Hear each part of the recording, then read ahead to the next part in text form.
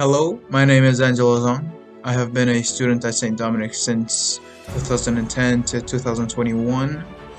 I have completed the IB diploma with 43 points, and I am currently studying economics at Nova SB in Portugal. Hi, my name is Alex, or Alexandre. I was a student at St. Dominic's from 2011 to 2018.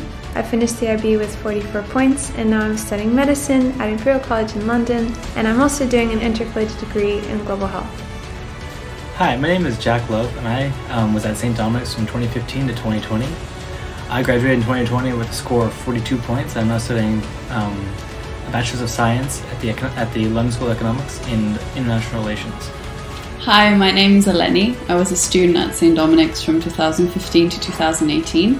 I completed the IB diploma with 40 points. I'm currently studying for a Master's in Economics at the University of Warwick, and I've also previously gained a Bachelor's in Economics, Politics and International Studies from the University of Warwick as well. Hi, my name is Ewan. I studied at St. Dominic's from 2012 to 2019. I graduated with 41 points, and I'm currently studying Politics, Philosophy and Economics at the University of Oxford. To me, St. Dominic's represents a home. It's really where I met a lot of my closest friends in life. For me, St. Dominic's was a great chance to experience the international environment that university provides. I can recall there were more students from places around the world than there were from Portugal. To me, St. Dominic's represents unforgettable memories of fun times with my friends and my classmates, and also developing lifelong friendships. For my time at St. Dominic's, it was a really diverse and a really international environment where I got to learn about lots of my friends' cultures and their traditions, and it really opened my mind up to seek out these different experiences and different interactions with different people. This was very important because it gave me sort of experience and a sort of idea or knowledge of what it's like to be in university, because here at university, especially at the LSE, where there's 70% international students, this is a talent, sort of the ability to interact with these different kids from different places is a good talent, which is something that's very necessary for me. It also represented to be a really engaging environment for the most part, where the teachers are there to push you to be more passionate about what you're doing and help you contribute more to your thought without just looking at the textbook, but also thinking outside the box. So those teachers were really, really great, and they helped me develop a deeper passion for the subject, which was very appreciated. And also where I grew to learn what I wanted to do professionally for the rest of my life.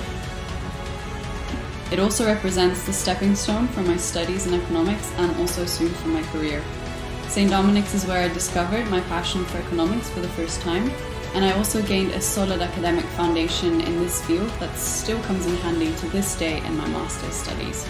It has definitely contributed a lot to me studying in a really diverse environment as well, and has helped me cultivate this really open-minded and analytical and critical perspective towards things in life. So it's definitely been very helpful. St. Dominic's also taught me the value of working independently. In university, you're basically given a go on your own, and that was something that was very I was introduced to in St. Dominic's that I wasn't introduced to here. Also, in terms of my application process, St. Dominic's was helpful in that Mr. Gibson's especially provide lots of information, lots of guidance on how to get my application through, and it was especially difficult obviously because of COVID, but everything worked out. And also my friends, I have friends who are in different corners of the world now as we all go to uni, so it's really fun to kind of catch up with them and see what they're doing, and have the excuse to sometimes, if they're close, have the excuse to go wherever they are and catch up to them and experience a different city at a different time. So it's really, really valuable to have this international network of people and friends for you to exchange ideas about, and when we're all back in Portugal, to kind of catch up over life and so on.